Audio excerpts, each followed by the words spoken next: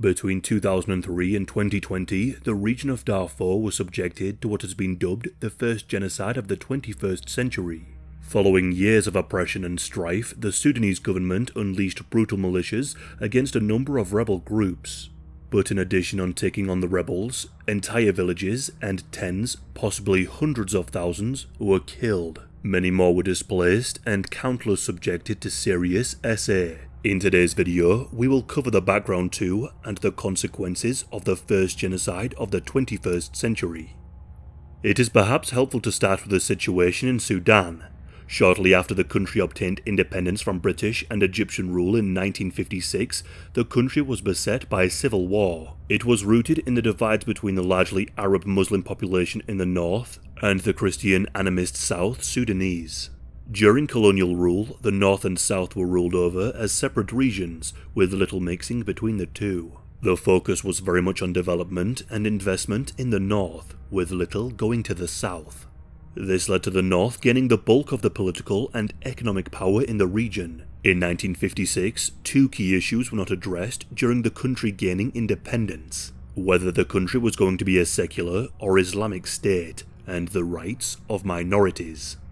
For many in the south, there was little in the way of political power or meaningful representation, meaning the ever-growing inequalities could not be addressed. For those in the north, many saw the agitations of the south as little more than residual resentment for the previous colonial regime. Some, however, feared a strong desire to overturn the north's long-existing rule now that the previous colonial powers had left. Between 1955 to 1972, and from 1982 until 2005, Sudan was engaged in a civil war, largely between the north and south. It is against this backdrop to near-constant war that we come to the situation in Darfur. Darfur is a region in western Sudan and is home to around 6 million people from various tribes, both settled and nomadic. In general, the settled regarded themselves as Arab descent, while the nomadic see themselves as of black African descent, but the vast majority are Muslim. Before 1916, it remained a separate region, though was incorporated into the colony. Much like South Sudan, it was neglected in terms of investment or infrastructure. When Sudan gained independence in 1956, Darfur remained as part of the country. As part of the Greater Sudan, many in Darfur left as they were being ignored by the northern ruling elite. Much like the British before them, there was little investment in the region. The consequences for this can perhaps best be seen in the 1983 famine that struck Darfur. A lack of decent roads meant delivering aid was impossible to some regions, whilst resentment of the government led to riots over food insecurity. In all, some 100,000 Darfuris died during this famine. In 1989, Sudan was brought under the military control of General Omar al-Bashir, who came to power in a military coup. Bashir's government was very much focused on Arab nationalism and adopted a policy of Arabization in Darfur. Sharia law was imposed on the country, and rival political parties were banned. In matters such as land or water disputes between the settled and nomadic tribes, it was those of Arab descent that were favoured over those of black African descent. The goal appeared to displace and limit the opportunities of the settled people of Darfur, with some even enslaved. As matters escalated, al-Bashir's government provided weapons to a number of Arab tribes, which only fueled the conflict. To top it all off, oil was discovered in western Sudan, which led to the redrawing of boundaries to better benefit the north, robbing Darfur of its natural resources. All of this led to accusations of an apartheid system taking hold in Darfur. By the early 2000s, a number of armed liberation groups had arisen to fight against the Sudanese government, notably the Sudan Liberation Army, SLA, and the Justice and Equality Movement, JEM. These organizations launched attacks against military bases and airfields, as well as engaging in hijacking of planes. In response, the Sudanese government backed a number of Arab militias called the Popular Defense Force, but more commonly known as the Janjaweed. The Janjaweed were made up of various Arab tribes, often supplied with weapons from the military. They often rode camels and horses, and whilst their name has been translated to devils on horseback, it could also refer to the fact that they were heavily armed. These forces fought alongside the Sudanese forces, or at least with very heavy weapons such as artillery, military vehicles, and even anti-aircraft guns. Many wore uniforms of the Sudanese army, and according to survivors, would arrive alongside with the actual Sudanese military. Some of the Janjaweed were not Sudanese but had come from Chad, Niger, Mali, Cameroon, and possibly even further afield. The goal of these militias was to sow terror amongst the black Sudanese in Darfur, who made up the membership of the rebel groups. Key targets were the members of the Malasit and Fur tribes. They were, however, indiscriminate in their violence. Entire villages were targeted and wiped out. And whilst the villagers would attempt to defend themselves, they were often beaten. But this would not be the end of the matter.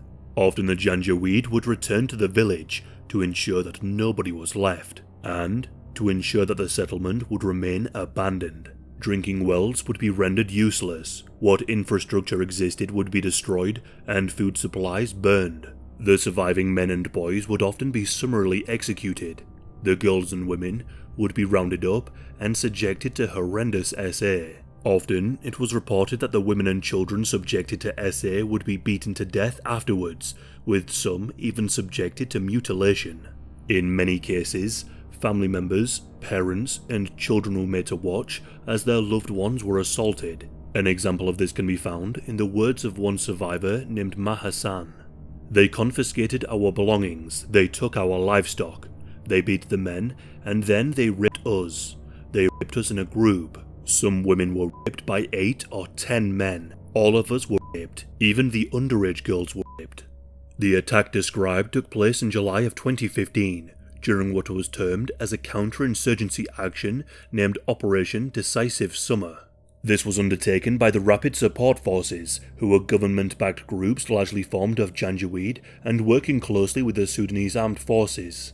But such examples were typical of the methods of the Janjaweed, with reports of violence against civilians being widespread and systematic.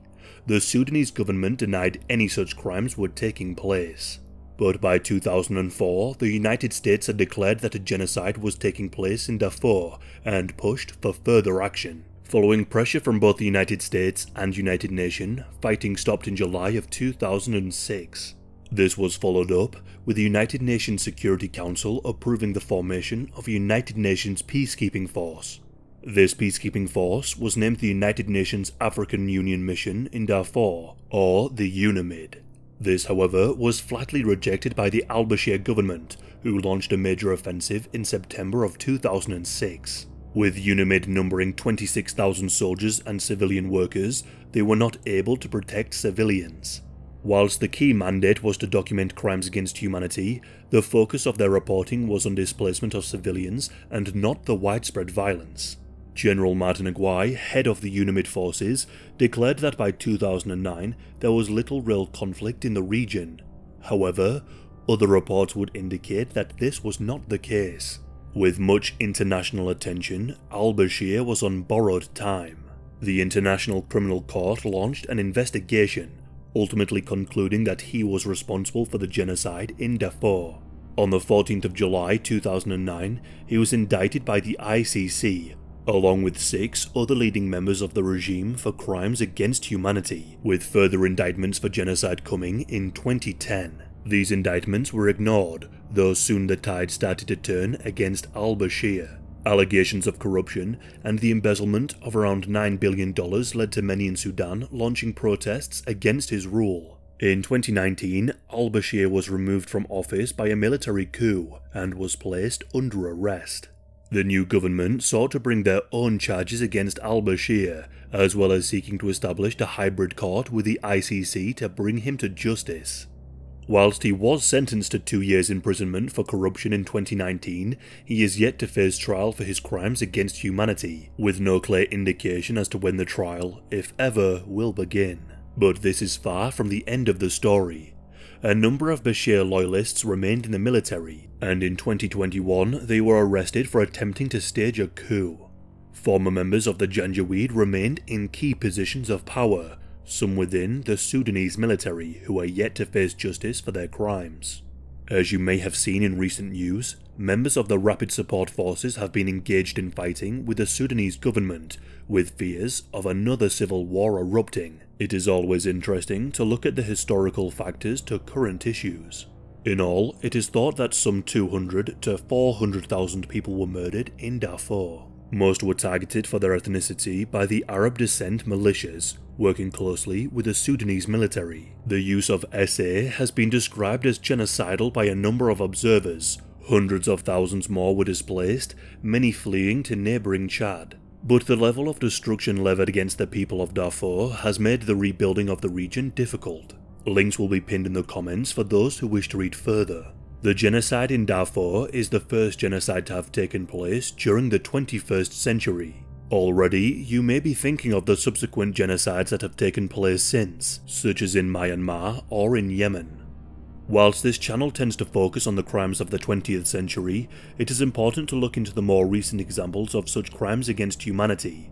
Too often, we can believe that such crimes are relics of a different time, though in reality, they occur well within even our youngest viewers' lifetimes. The genocide in Darfur deserves to be remembered due to the brutal levels of violence involved, how it was largely resource-driven, and how the path to justice for the victims is a long, arduous process.